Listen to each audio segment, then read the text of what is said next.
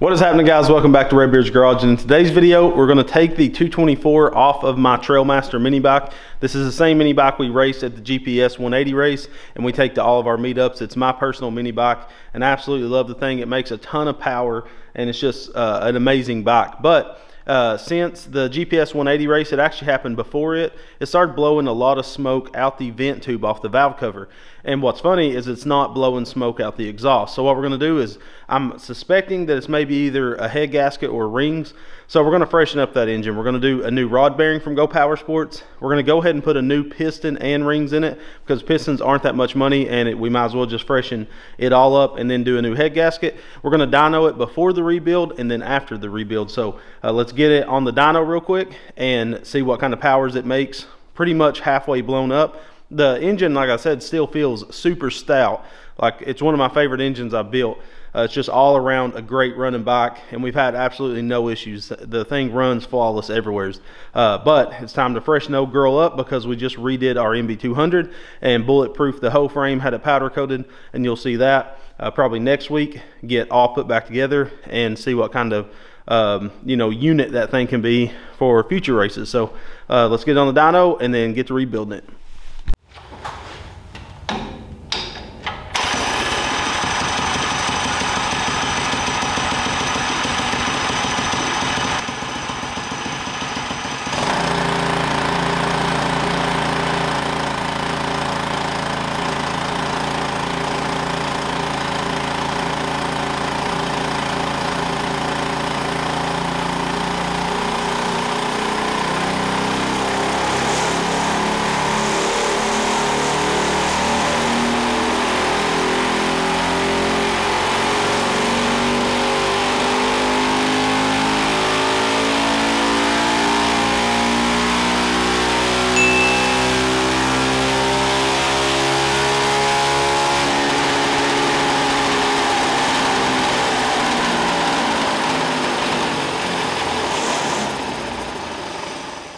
Alright, so we have the 224 up on the bench. We're going to be installing a new Tillotson piston.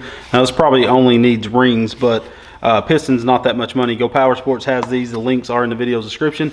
This is the flat top that we used in this 224 build, because it does not come with a flat top piston stock. And for the rod, we're going to go ahead and freshen up the rod bearings. This is a 6394 from Go Power Sports.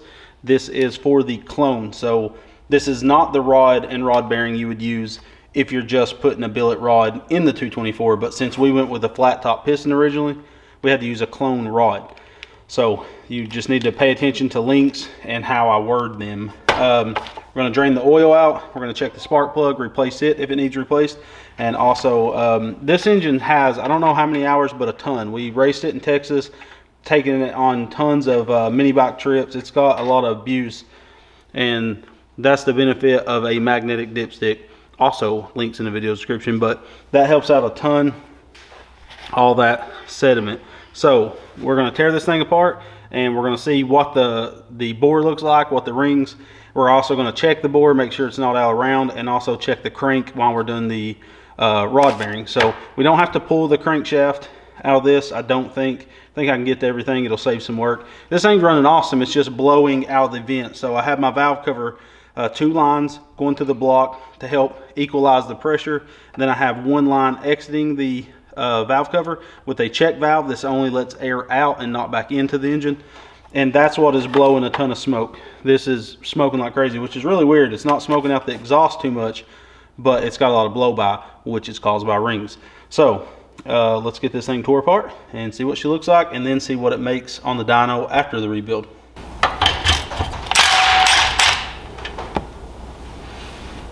The oil doesn't look horrible, but it was time for a change. I would overly change the oil, especially if you're doing a performance build. Maybe every 10 hours or so would be probably acceptable, or less. If you're doing races, I would change it after every race. It's just a half quart, but doesn't look horrible, but it definitely smells like fuel.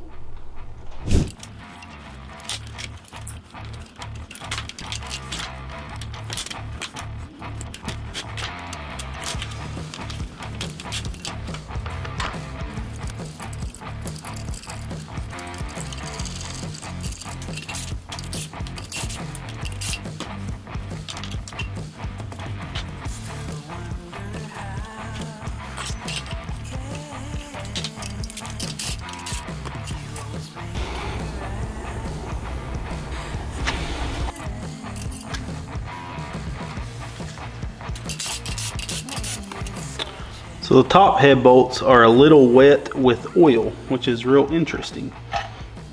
You can see both of the tops are wet with oil. The lower ones are clean. Never really seen that before. It could have, I don't know, a head gasket could be leaking. Really interesting. If I have some head studs, I'm going to replace these with head studs while I got it off. So here's the, forgot to take that. I always forget to take the heat shield off. It's underneath.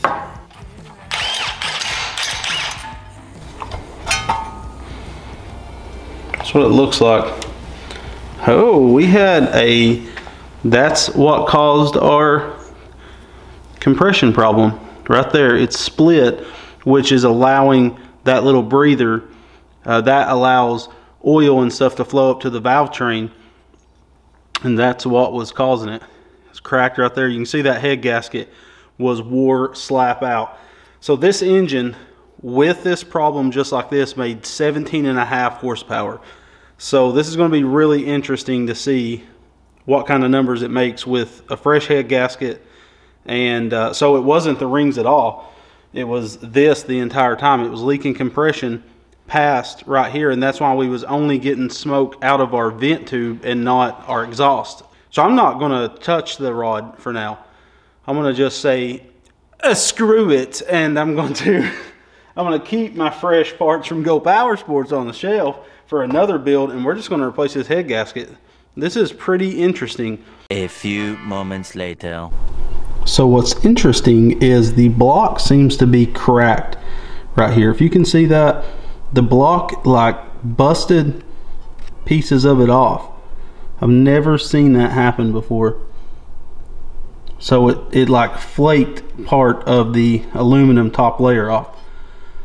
So unfortunately, that's not going to be fixable. I mean, we could try to risk the biscuit and put a head gasket on it, but I don't think it's going to work out. Look at how worn that head gasket was from this. I would say this failed. I would say the block failed is what seems like it happened. Who knows? I don't know. Where's that piece of block at? Did it hit the piston? There's a little mark on the piston. But so basically, I'm pulling this first time. You can see right there, it just shattered it all the way through. And then there's a lot of soot buildup where it was blowing, and it's letting oil in here as well, but we wasn't smoking really that bad, hardly at all out of the exhaust. But so I don't know what fell first, the head gasket or the block. I would say the block chipped like that. You can see it though, it's split. That's a wall hanger. And then just fractured the block. Never seen, and this thing made 17.5 horsepower like this, which is really amazing that this thing, you can see how much compression it was leaking. So now I'm probably going to get on the horn with the local Harbor Freight. I'm probably going to go run and get me a new block today, and we're going to put all these parts with a new piston, new rod bearing into the new block and have us a real getter. Only thing, it won't be black. That's the only downside. But yeah, so let's get us a new block because this is no bueno. All right, after looking at this more, I'm pretty sure what is happening is the actual steel bore that's pressed into aluminum is getting shoved out of the engine. Basically, if you can hear, so it's basically pushing the steel bore out, and that's what shattered the block right there. So that's what happened. The bore started to come out of the block. Don't know why. It's probably just a faulty block. We got this before it even hit shelf. So this was kind of a brand new engine, and we got one of the first ones that was pretty much in America. So that could be an issue with quality control. I'm not sure. So we're going to go ahead and tear this block completely down, and we're going to go down to Harbor Freight and get a brand new 224 block. We're going to reuse our cam, piston, all of our valve train. We're going to reuse this head because it should be fine. We'll make sure and check it with a straight edge. Might even take it down to the machine shop and see if they can check it with a higher quality straight edge. But that's what was happening. It basically blew through right there. They can check that area, but it was just shoving the bore out of the block. It looks like my piston has a little bit of of some marks on it. It could have dropped this piece of aluminum down in here and just beat it to death. Oh, one thing we can see is how good our Cerakote held up. So it looks like the Cerakote is still on. It looks like it's flaking, but it's not. That's just the buildup on the exhaust valve. We will re-lap our valves before putting this head on. This was a built head, but everything looks good. We're going to try to polish this puppy out. I just want the machine shop to check right here on the head to make sure it wasn't damaged at all. I'll tell you what, one of the greatest things Go Power Sports ever came out with was these thicker side covers. We had ours powder coated red, and I'm telling you, they are the cat's meow. They're real nice. They're like 3 times thicker than your normal side cover. They're like 1/8 inch thick. They're crazy thick. And just if you're ever wondering why we don't run one of our MSD style coil packs on the dyno, that's because they're too dang good. They block all the interference out with the wires we use, so you cannot get an RPM reading. We have to use a stock wire because these let, you know, frequencies out of the wire. So that means our coils are miles above a stock coil, and basically because we're grounding it to the head to get your grounding right, and we're using a higher quality wire that don't let interference happen, so it's giving you even better spark. Look at our flywheel all gouged up from that time the starter gave out, the springs busted, and it reached out while I was at like 5,000 RPMs and ripped this cup apart. Bless her little itty bitty heart.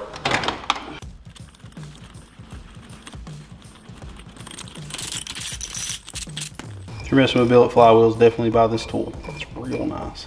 I don't know if you can see the gouges that's out of this thing. There's freaking shrapnel all over this thing.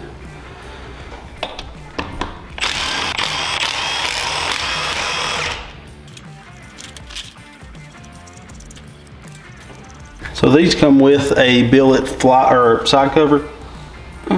That's not one to come off. And what they do is they they shove against the dowels and they force your side cover off. Because these billet side covers aren't real nice. But this one ain't wanting to. Come on, baby, don't you break on me. It's working. It's working. It's working. So you just evenly do them, and it pushes against the dowels and forces the side cover out. And I would say, actually the O-ring doesn't look bad, but we're going to replace it anyways. Both our bearings stayed on the crankshaft because the crankshaft is, oh gosh, a little crusty. Get that schmutz off. Schmutz is off. You gotta clean those. You gotta get our shims off the crankshaft. Seems like we use one thick, one thin shim on our crankshaft to get 10 thousandths in play. That's how much crank walk you have. Oh, let's spin this around. Get that out of the way. Our cam lobes look real nice. There's no pitting on them. I don't remember what cam this is. You'll know. You know, I'm gonna tell you. Our tappets or lifters look real good. And I don't even think these are stainless. I think these are stock lifters. Oh shoot. Saving money at every corner. Grab the crankshaft and just give her a squeeze. And I break them loose evenly.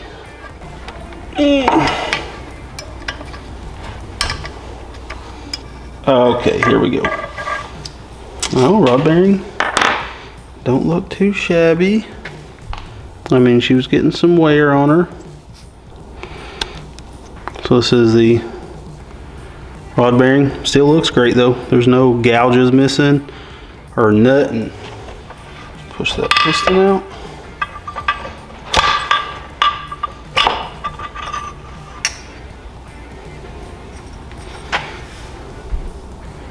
Everything looks fine. I mean, she's got some wear on it, but no gouges. Everything feels smooth. Piston skirts are still got, I mean, they got some wear on them, of course, but they're getting so much grit all over the thing. It's a good piston though. We'll reuse the rod. We will not reuse the piston. Don't look like anything was making contract. Yeah, it looks like, I mean, to me, they did clearance the block right here from factory. Did they? Or did my crank do that? I don't know, honestly. I couldn't tell you. I can't remember how this block was. It's been 3 moons ago since I did this thing. It's been a year. Okay, bless her heart. Hope to die, stick a needle in my freaking eye. This thing is too poop to pop. All right, on further investigation of this 224 massacre, it looks like what the problem was the bore was splitting in half. It goes halfway around. You can see it stops up there at the top. It goes all the way around, and the crack stops up there. So basically you can see it there in the light. So it was cracking the bore and pushing the bore out. That's insane. That's wild. So Harbor Freight's holding me a 224 down there. We're gonna go grab it, and we may be putting it together non-Cerakoted. I might see if my guy can Cerakote it overnight. It's pretty quick to do so. So maybe he'll, you know, if I could break it down real fast, he could Cerakote it for me. And I could run it down tonight and get it back tomorrow. That is crazy though. That's wild. A few moments later.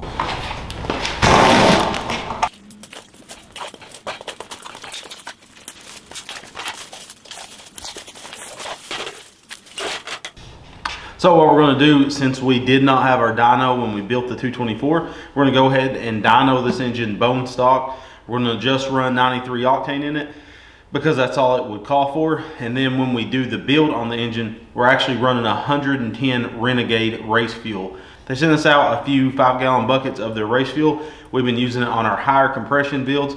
I highly recommend checking out Renegade. They'll ship right to your door. They have E85, they have 110 race gas, they have all types of options, and highly recommend their fuel.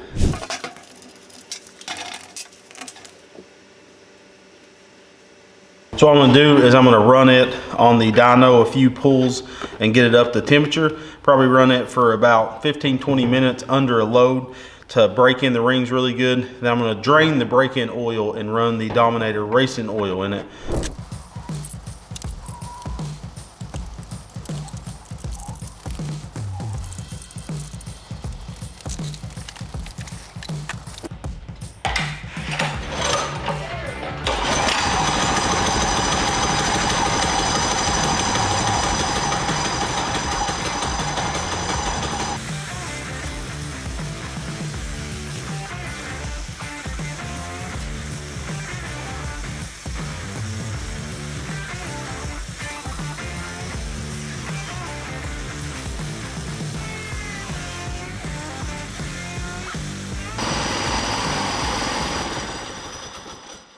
Now that we've broken the engine, we're going to drain that break-in oil, put the Dominator racing oil in, and see what kind of numbers we can actually get out of a stock 224.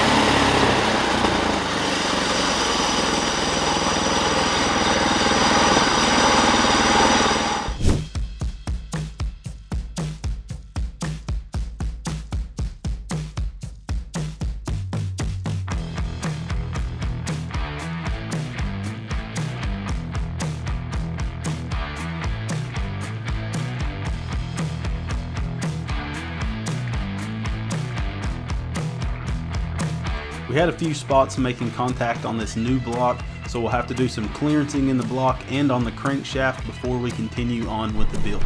This must be a new version of this block because the old block casting was a lot worse shape than what this one is. This new engine looks miles better in quality.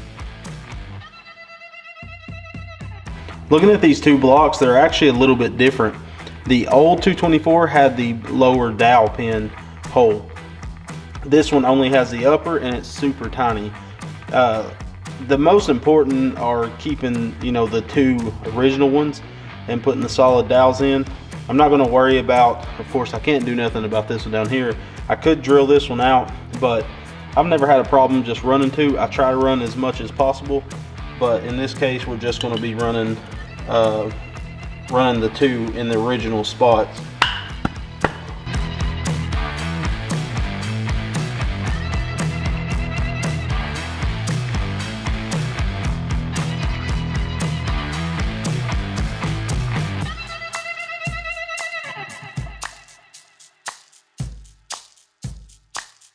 Just want to say real quick, you should never reuse a billet flywheel on a new engine.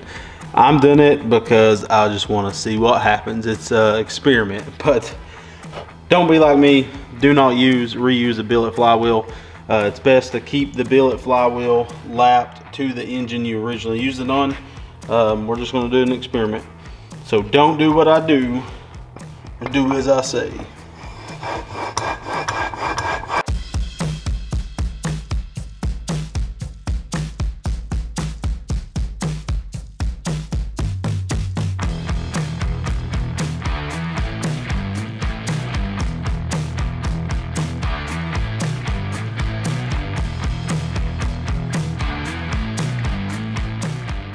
Alright, so we got everything freshened up on the engine. The only thing I have to do is go get some more of the 3/8 clear vent tubes so I can vent the block properly. So all we got to do is throw this on the dyno. We're going to get those hoses hooked up. We have our temperature sensor. This goes in between the spark plug, and this will give us a reading of our temperature of our head for the dyno. And we normally run our dyno around 190 degrees. Like once the engine gets around 190 degrees, some engines take forever to get up there, stock engines, but these build engines, you do a couple hard pulls with them, you'll get the temperature up, then we take our numbers. So we're kind of at a good heat range. So yeah, let's go get some hose and get this thing running.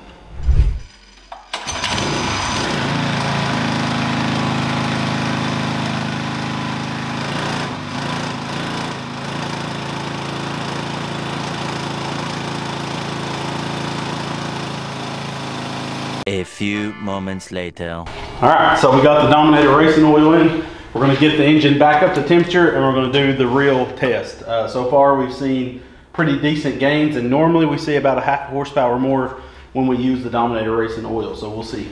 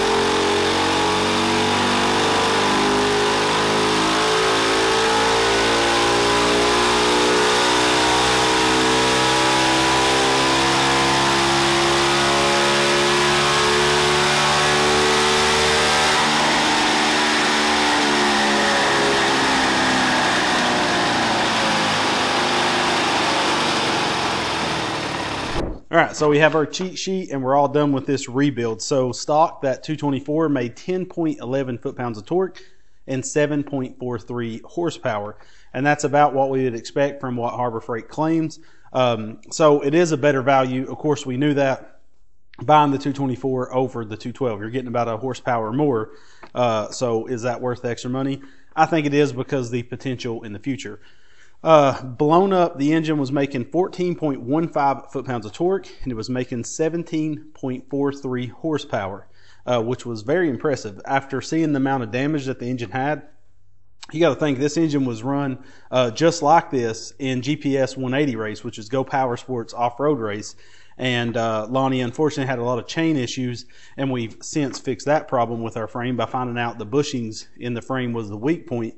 But this engine was, there was a few people at the race came up to me that was concerned, like, hey, you're blowing a lot of smoke out of your vent tube. And I was like, yeah, it just started right before the race. We basically arrived right before we went to Texas. It started blowing smoke out, and it got worse and worse. Of course, it would have continued to got worse until we lost all compression, seeing the damage that we had.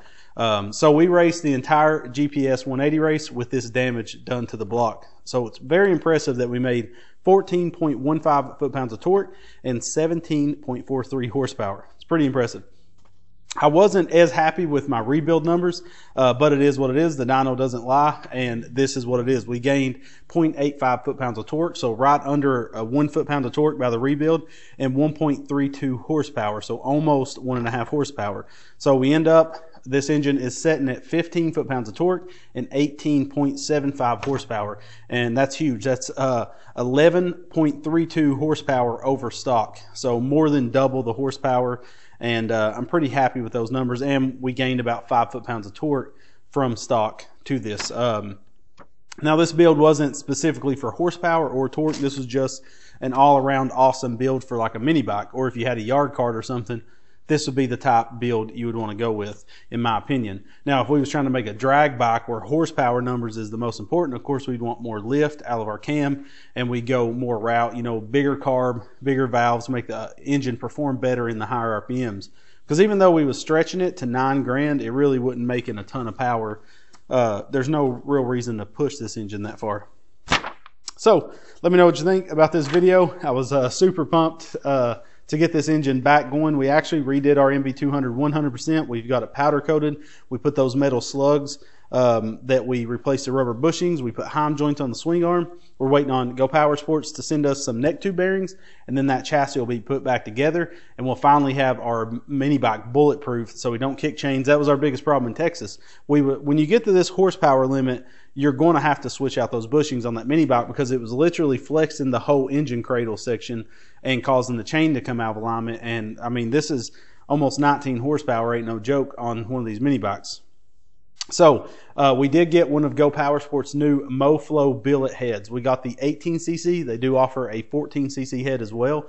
This is a fully CNC machined billet head.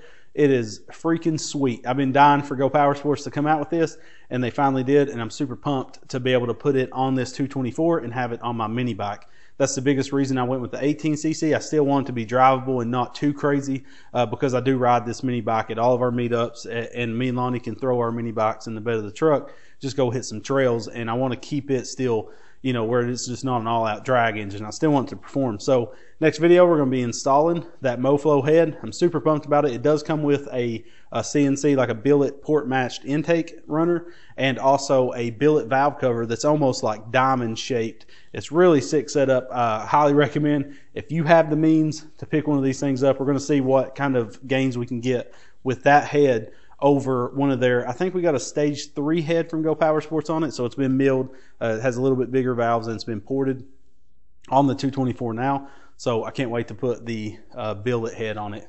And the last thing, I think the biggest gain we would find in this engine right now is getting it balanced, sending the piston, rod, and crank off and getting it all balanced out. This thing's vibrating so much when you get, you know, past 6,000 RPMs, it's vicious. So we're losing a lot of horsepower to vibrations. If we would get that down, I think we'd have some good number gains. So I think I'm going to get another 224 and kind of replicate this build with a MoFlow head on it.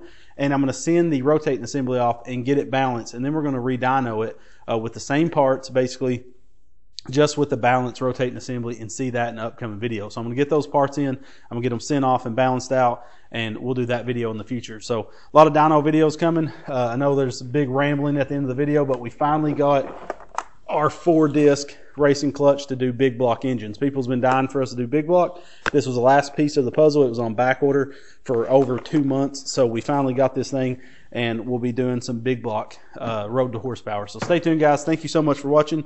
If you made it to the end of the video, you're a champ. We thank you for supporting us, and we love you guys, and thank you for allowing us to be able to do this career. Make sure to check out the links in video's description to help us to continue to do these videos. Super fun. Thank you, guys. We love you, and God bless.